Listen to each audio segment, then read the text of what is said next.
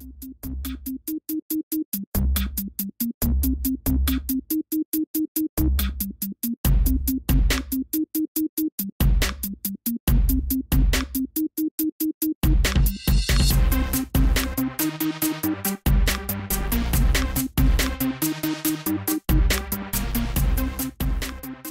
friends, welcome back to CADable. This is Engineer Ibrahim Omer, and today I'll show you how to use Solidworks project curve effectively. This is the exercise of a shoehorn, and here I'll be making this using a 3D curve or project curve.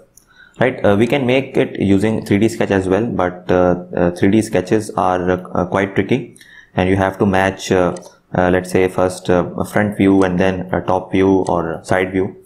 Okay, so here you can see the commands I have used. This is the project curve, and under project curve we have two sketches. One is sketch at the front plane and one is sketch at the top plane, and then I have used a command called surface fill. You can use boundary as well, and then surface trim, and under surface trim you can see this command.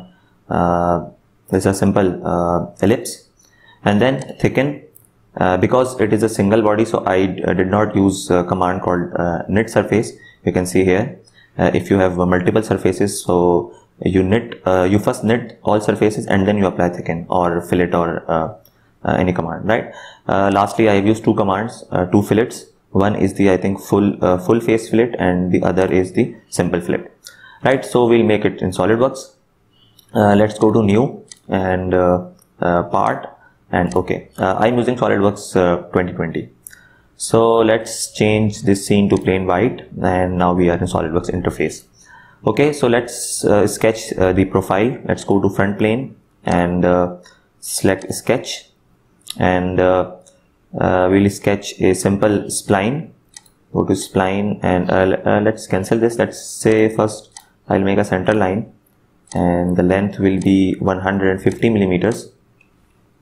Let's change it to 150, and you can see my units mmgs, millimeters gram second. Okay, next is I'll go to here spline, and I'll make a spline here, and connect this.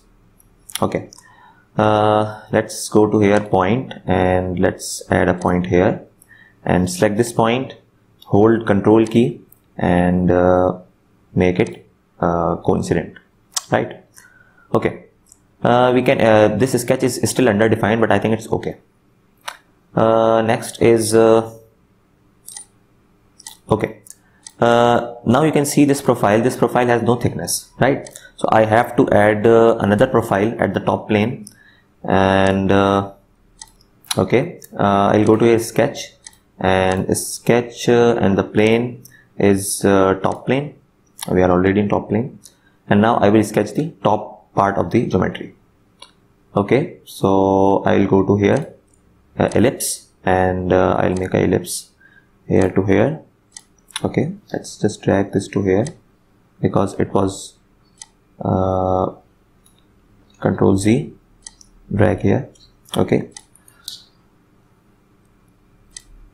rotate, and let's select this point, hold control key, and select this point and make coincident. Okay, select this point, hold control key, select this point, make coincident. Now you can see I can add thickness to this spline, right?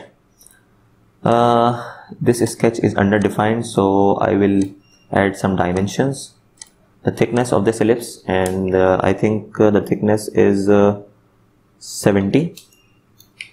Okay, now I can add a project curve.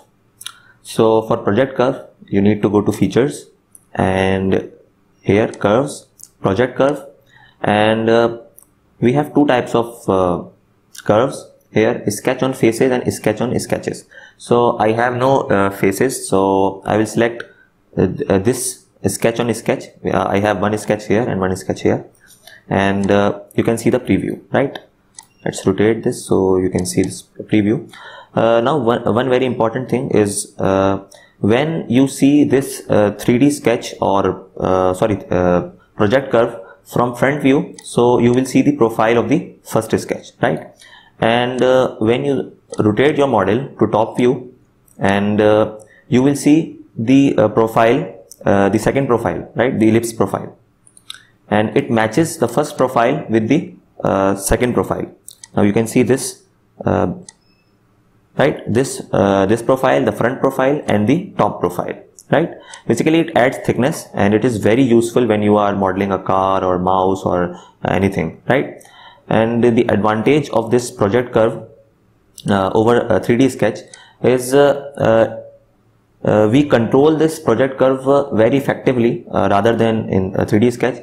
You need more time to match your let's say front view and top view simultaneously, right. Let's say when you are dealing with 3D sketch, so first you need to sketch this profile and then this profile, right, on the top view, and then you have to match this profile with the top profile, right. So this is very easy and very effective as well, right. Okay, so now I will go to here surfaces, and we can add boundary surface as well, but I will use here filled surface. It is easy, and here you can see the preview. Okay, now you can see this blue line on the edges, so I'll go to here curve and I will hide this.